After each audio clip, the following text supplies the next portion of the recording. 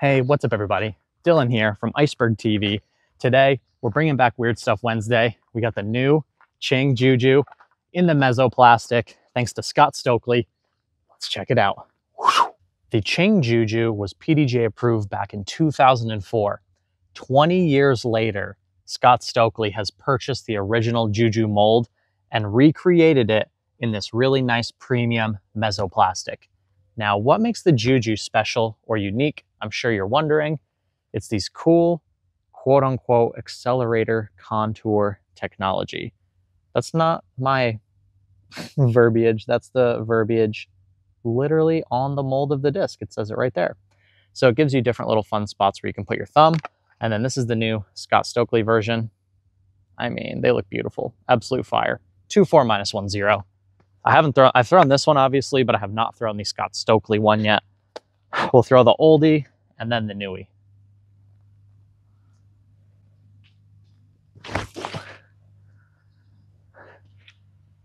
I would say that flew exactly according to the flight numbers. That held turn the whole way. All right, this is really exciting. The plastic definitely feels nicer than the old one, for sure, without a doubt.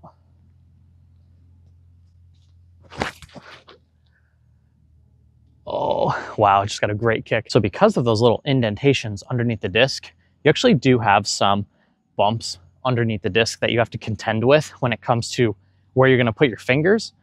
When I used to power grip everything, I probably wouldn't have noticed it, but I've transitioned to throwing a fan grip with all my putters. And with the fan grip, because my fingers will be sprawled out a little bit more, I definitely noticed those bumps underneath the disc. And that definitely played a role in that second throw kind of just slipping out of my hand. So I'm gonna have to mess around with the hand position a little bit, see if we can't find a spot where I can comfortably fan grip on the disc. Neither of those shots were inside the circle, so we're gonna line up a 25-footer here and see how these feel on the green. The only thing I'm contending with is the bumps under the disc. So I just need to find a spot where I'm not really getting interfered with by the bumps.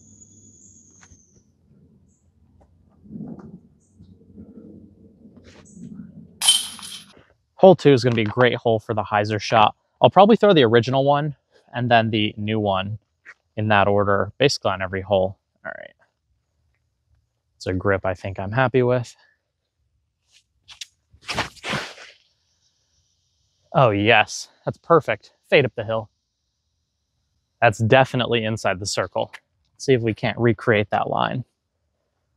This one's definitely, the new one's certainly a touch domier. The other one's very flat on top. This one's got a little bit more depth to it and a little more dome.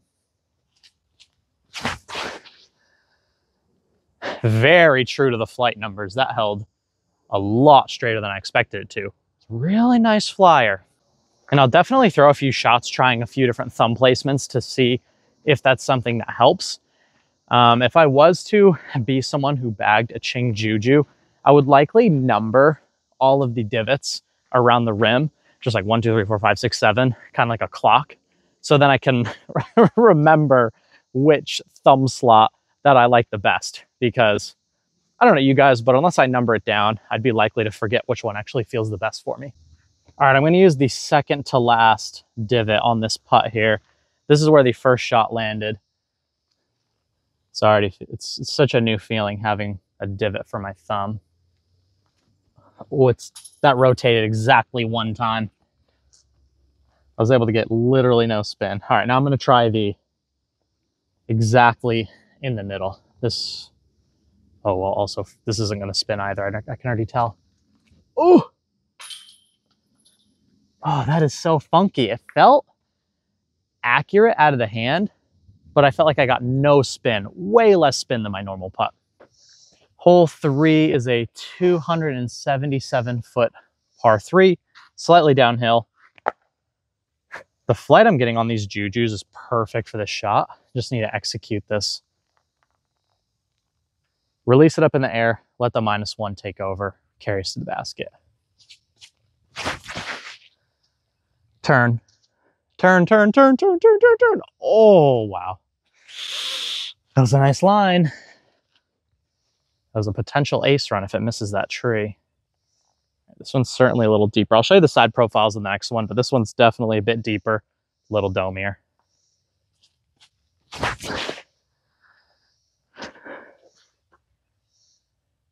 The new one maybe is a touch more stable than the old one, but I do think I released them slightly differently. So you can see this one's just a little bigger and a little taller looking. Definitely a bit more domey. When I originally heard that Scott Stokely had bought the old Ching molds, that was something that really just delighted me. And I'm someone who loves throwing the old, discontinued Quest AT, Ching discs, all those really old brands that back in the day didn't really work out or pan out. Those discs are really important when it comes to disc golf history in general. And for an old kind of coveted disc to be reinvented and re-released, that's something that's really exciting for me. Another brand that comes to mind is Discwing. They had one of the fastest drivers ever made at the time called the Quarter K.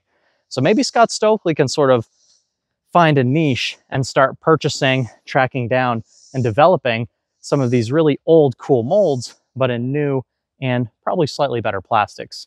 All right, we've got an 18-footer lined up here. I'm gonna try the grip closest to the rim here.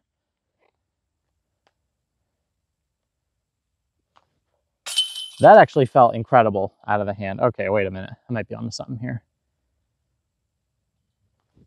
Whoa. Those came out of my hand absolutely dead straight with some really nice pace. Let's back it up on the next few putts. My ideal placement might be just right as close to the rim as it can possibly get with still using one of the divots. It flew good, but it felt horrendous. Threw that about as hard as I could, and it went like 160 feet. And I'm at about the halfway point of the 9-hole round today. And so far, after those last couple putts, I'm definitely feeling more promise for this disc on the green as opposed to off the tee. If I can work out a grip that's going to be comfortable, we may have a chance.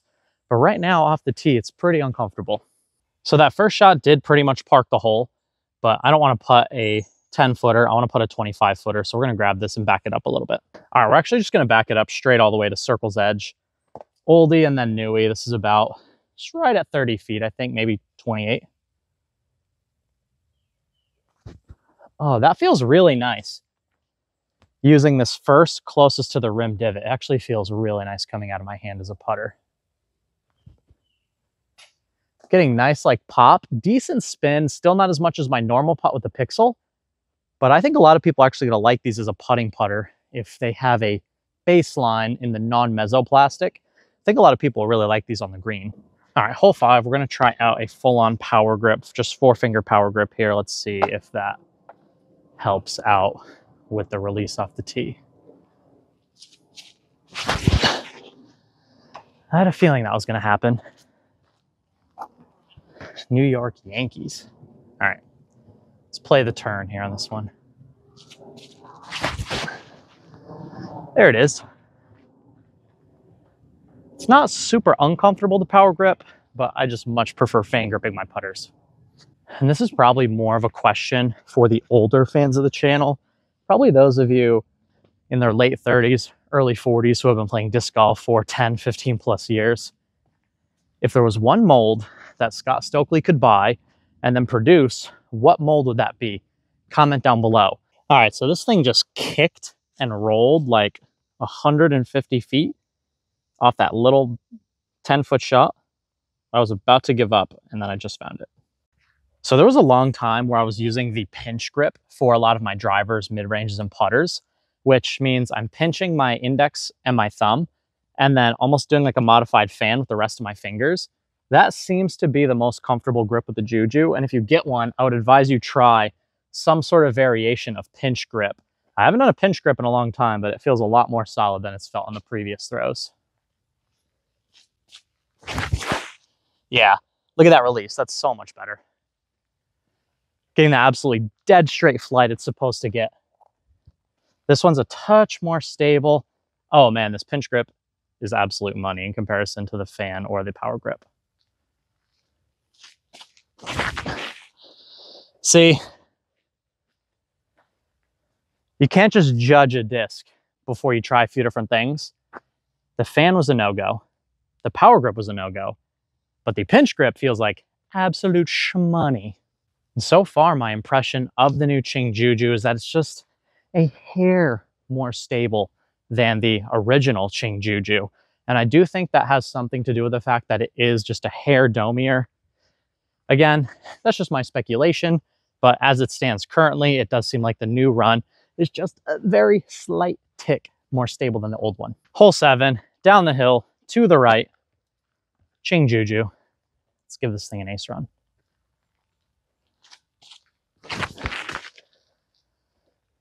That's a good line for this hole, but it's a touch too left. It's already 100 feet downhill, so we don't really need to throw it quite so high.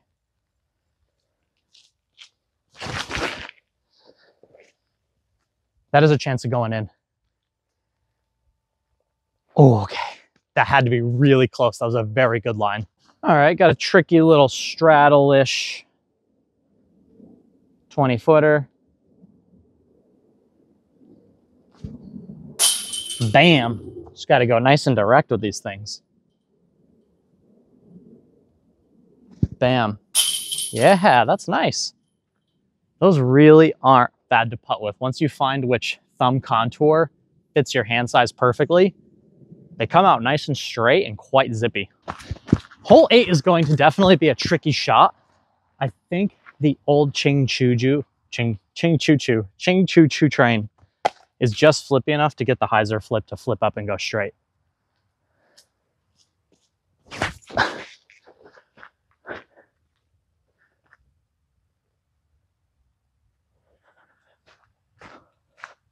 That was incredible.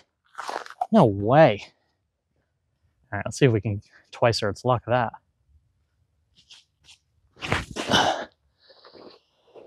Is it luck?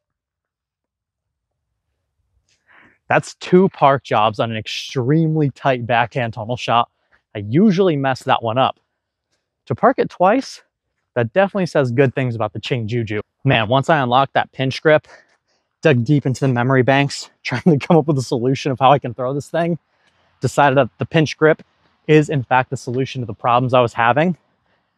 All of a sudden, it's the best putter ever. Just like that, one little change, you can go from like only terrible shots to only really awesome shots. And it's funny how just one little thing can completely change how it's going.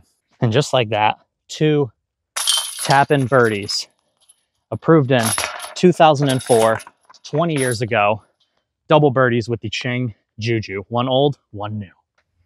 Now the last throw of the day is a tricky, tight gap backhand turnover up the left side.